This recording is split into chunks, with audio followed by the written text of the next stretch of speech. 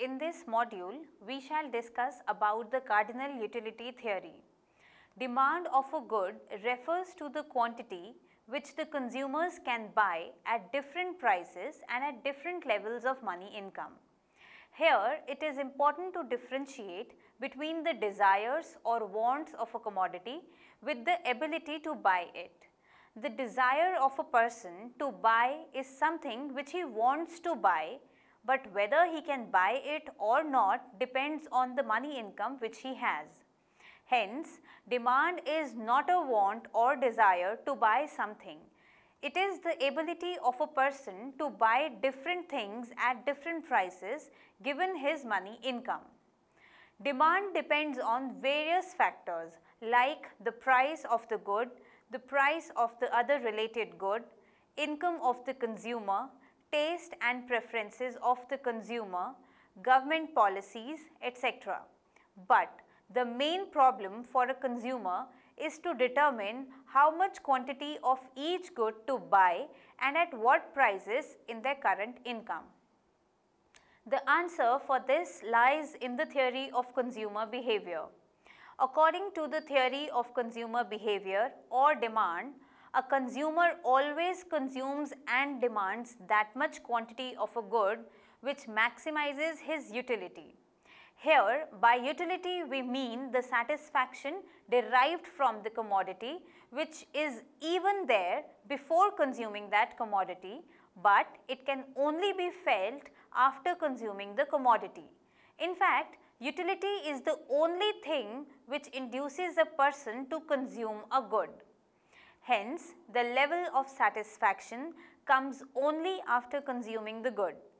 But the next question is how to measure the utility. For this, there are two schools of thoughts. One was given by the neoclassical economist as the cardinal utility theory, and the other was given by the modern economist as the ordinal utility theory.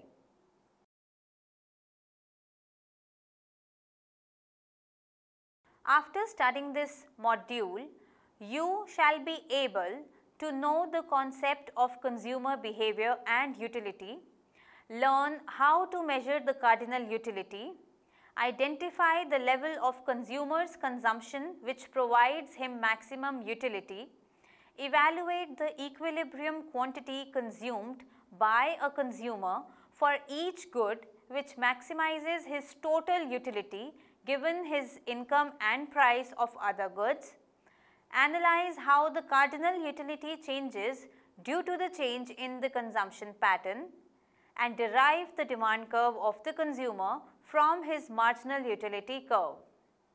We shall now learn about the cardinal utility theory. Cardinal utility approach was originally given by Marshall. According to him, utility can be measured in utils, where utils is a scale like 1, 2, 3 and so on, where one can measure his level of satisfaction or utility. Utils was originally derived by Walras, whereas ordinal utility approach was given by Hicks, where the utility cannot be measured in the cardinal approach, rather it could be measured in terms of ranks or orders. For instance, the highest satisfaction or utility level would be given the highest rank and the lesser satisfaction or utility could be given a lesser rank in terms of measurement of utility and so on. Theory of consumer behavior attempts to seek the consumption of goods which maximizes consumers' utility. It also helps a consumer in his decision making about how to allocate his consumption expenditure on different goods so that his total utility could be maximized. But before moving ahead in the theory of consumer behavior based on the cardinal approach, it is important to know the assumption of this approach. Next, let us have a look at the assumptions of the cardinal approach. Rationality. A consumer is always rational, that is, he always prefers more of goods and services to derive maximum utility. Thus, he always buys the commodity which gives him the maximum level of utility first and then he buys the least utility giving commodity at the end. Finite money income. The consumers have limited money income which they spend on the purchase of all the goods and services for their living. Thus, they allocate this income as their consumption expenditure on all goods and services. Next is cardinal utility. The utility derived from the consumption of each good is measurable in terms of utils, which is in turn equals to the money a consumer is willing to pay for it. That is, 1 util is equals to utility of 1 unit of money. The next assumption is constant marginal utility of money. The utility of each unit of money spent on buying the goods remains the same, that is 1. Next is diminishing marginal utility. Now, according to this assumption, utility derived from consumption of each successive unit of the good diminishes. As we consume more of a good, the utility derived from each successive unit of it decreases, although the total utility from the consumption of the total quantity of good increases. This is also known as the Gauss's first law. Note that here each successive unit of the good is homogeneous in nature. The next assumption is additive utility. According to this, the utility derived from the consumption of all goods and services is additive in nature. Therefore, the utility function of a basket N comprising of various goods and services is represented as follows. Capital U is equals to F bracket x1, comma, x2, comma, x3, comma, and so on till xn bracket close. Here x1, x2, x3 till xn are the quantity of different goods and services consumed by the consumer with his limited money income. Now, based on this, the total utility function of n items is additive and can be written as Tu is equals to U1x1 plus U2x2 plus U3x3 plus so on till unxn. Moving on to the concept of total utility and marginal utility. Total utility refers to the sum of the utility derived from the consumption of each unit of a good. Since as per the cardinal approach, utility can be measured, hence total utility can also be measured in utils and in monetary terms. Algebraically, Tu is equals to U1 plus U2 plus U3 plus and so on till Un is equals to Un. Marginal utility is defined as the utility derived from the last unit consumed. It is also defined as the utility derived from the consumption of each successive unit of the same good. More precisely, marginal utility is the change in the total utility due to an additional unit consumed. Algebraically, Mu is equals to change in Tu divided by change in Q, or Mu is equals to Tun minus Tun minus 1, where Tun is the total utility derived from the consumption of n units of a good and Tun minus 1 is the total utility derived from the consumption of n minus 1 unit of the same good. Now, this can be understood with the help of table and diagram. Initially, the total utility increases as we consume a good, but as we consume more of a good, it increases but at a diminishing rate. As in, we can see from the table and from the figure that initially the total utility increases to 40 and then to 70, then to 90 and then to 100, but the marginal utility first increases by 40 and then by 30 and then by 20 and then by just 10. However, when the total utility reaches to its maximum, that is 100, then it started falling as the consumer increases his consumption. Correspondingly, the marginal utility becomes 0 and then negative. Note that the point where the total utility reaches its maximum is the point where the marginal utility becomes 0, and thereafter when the consumer increases his consumption of the goods again, then total utility decreases and marginal utility goes negative. Thus, we can conclude that there exists the following relationship between the total utility and marginal utility. Total utility increases initially at an increasing rate first, and marginal utility also increases. Thereafter, total utility increases at a diminishing rate and marginal utility start diminishing. When total utility reaches to its maximum, marginal utility becomes 0. When more of the unit of the good is consumed, even after achieving the highest level of total utility, then the total utility start decreasing and correspondingly the marginal utility becomes negative. Next, we shall discuss the consumer equilibrium under the Cardinal approach. After talking about the assumptions and the total utility and the marginal utility concept, we can now evaluate the consumer equilibrium according to the Cardinal approach. As a general rule, a consumer is always in equilibrium at a point where he maximizes his total utility. Now, this can be explained with the help of the following two cases. Case 1. Consumer equilibrium under single commodity case. Suppose that the consumer is having his money income and can consume only one commodity, that is X. Now, in this case, he has only two choices. Either spend his money income on the commodity or can retain his money income with himself, where both of his money income and the commodity X has a certain utility for him. Now, if he retains all of his income and purchase no commodity, then the marginal utility of money would be lower than the marginal utility of the commodity, because MUM is equals to 1 as per the assumption.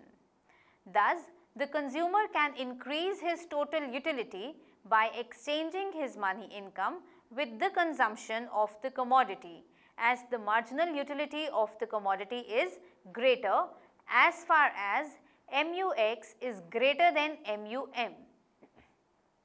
Moreover, as it has been stated in the assumption above that X has a diminishing marginal utility and money has a constant marginal utility, therefore, the utility maximizing consumer will always exchange his money income for commodity X as long as MUX is greater than MUM and will reach to his equilibrium level of consumption when MUX is equals to MUM. However, the prices of the commodities are generally greater than ₹1. Therefore, in this case, the consumer equilibrium can be expressed as MUX is equals to PX into MUM, where MUM is equals to 1. Hence, consumer equilibrium in case of a single commodity occurs at a point where the consumer's MUX is equals to PX. If MUX is greater than PX, then the consumer can increase welfare by purchasing more of commodity X. If MUX is less than PX, then the consumer can increase his total satisfaction by cutting down his purchase of commodity X. And if MUX is equals to PX, then the consumer will be in equilibrium. Case 2. Consumer equilibrium under the multiple commodity case. In a real world, the consumer just does not spend on purchasing only one commodity. In order to make his living and fulfill his demand, a consumer always demands many commodities. We have earlier seen how he determines his equilibrium level of consumption when he just demands only one commodity. Let's now check out how the equilibrium of a utility maximizing consumer determined when he purchases several commodities. As we know that different commodities are different, so the utility derived by them would also be different.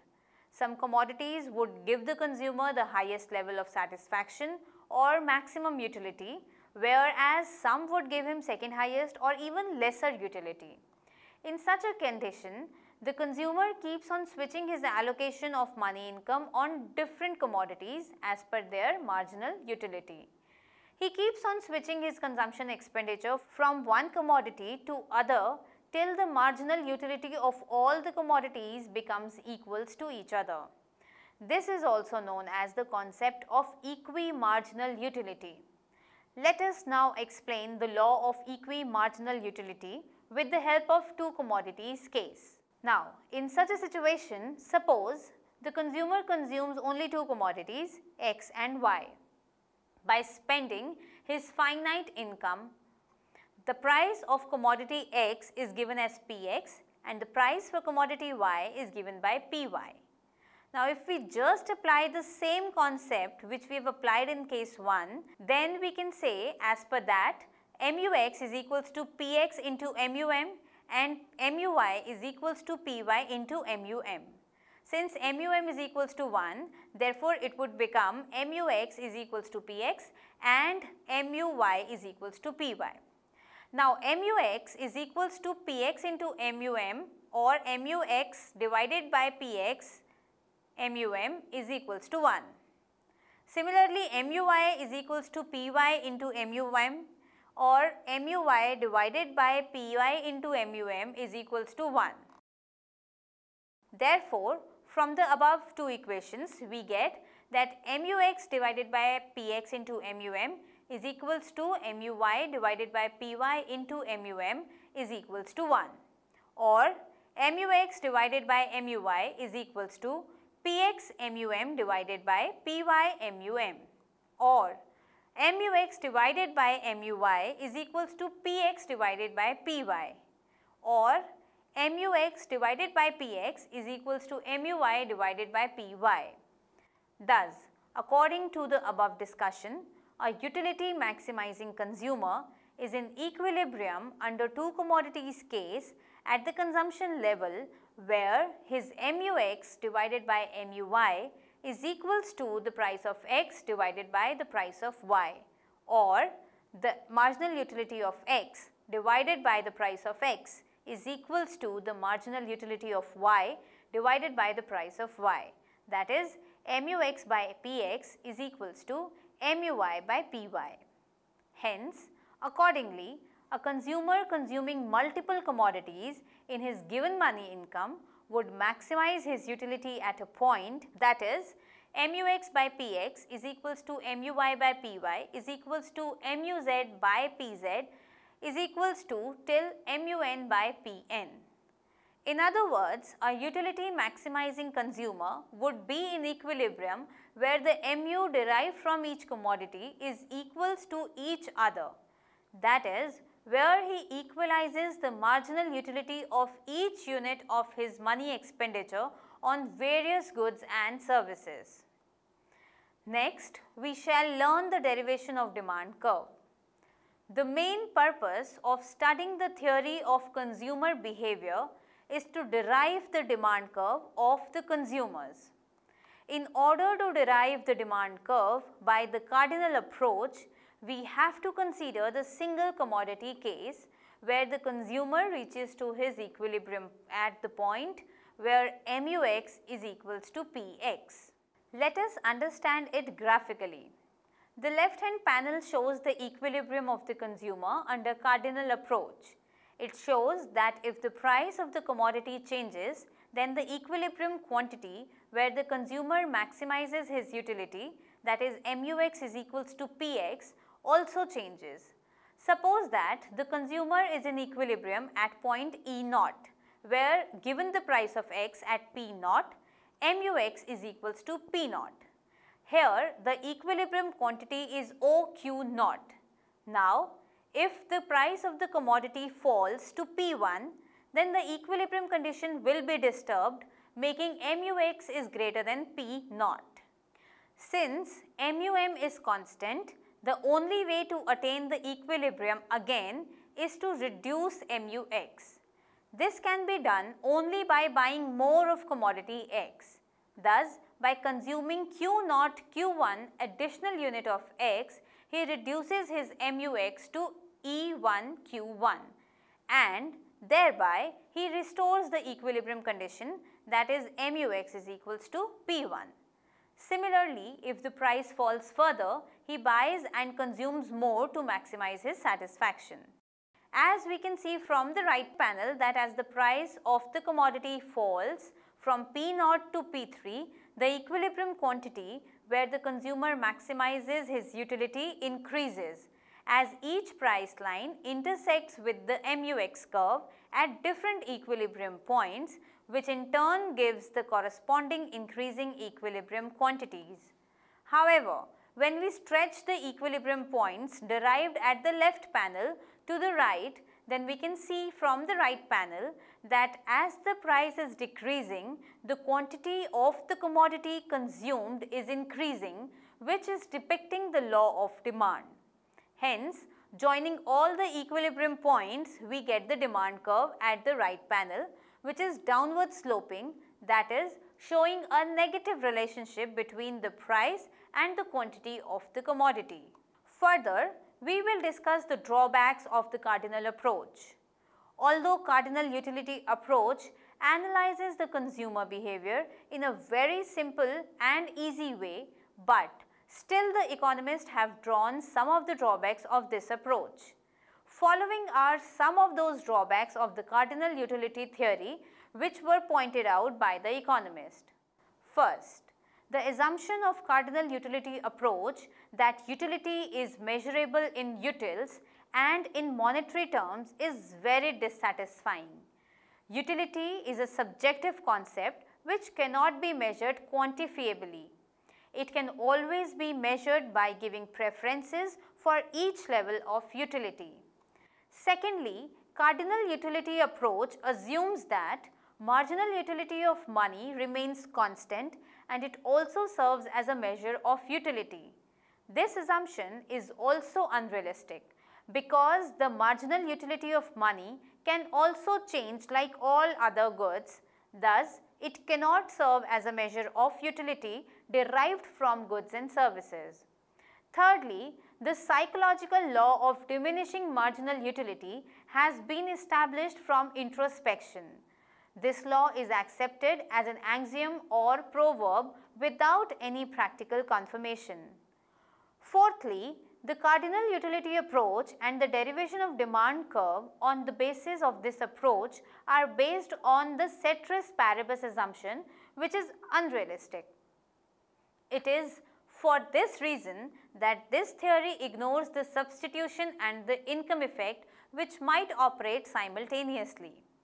Finally, cardinal approach considers that the effect of price changes on demand curve is exclusively price effect. This assumption is also unrealistic because price effect may include income and substitution effect also.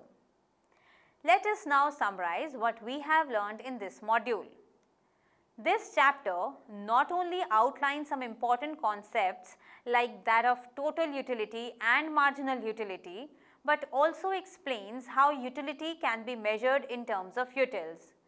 We have seen in this module that the change in price level changes the level of utility derived from commodities, as a consumer is a rational consumer who gives first preference to the commodity which gives him the highest level of utility and gives the last preference to the commodity which gives him the least level of satisfaction. Moreover, the theory of consumer behavior under the cardinal approach has shown us the way in which consumer equilibrium could be attained algebraically and graphically both. At the end, we have also derived the demand curve with the consumer equilibrium points, and thus in this way the theory of consumer behavior has helped in deriving the demand curve of a consumer in the most simple way. The way we take assumptions before drawing any model, in a similar way each model is also associated with some drawbacks.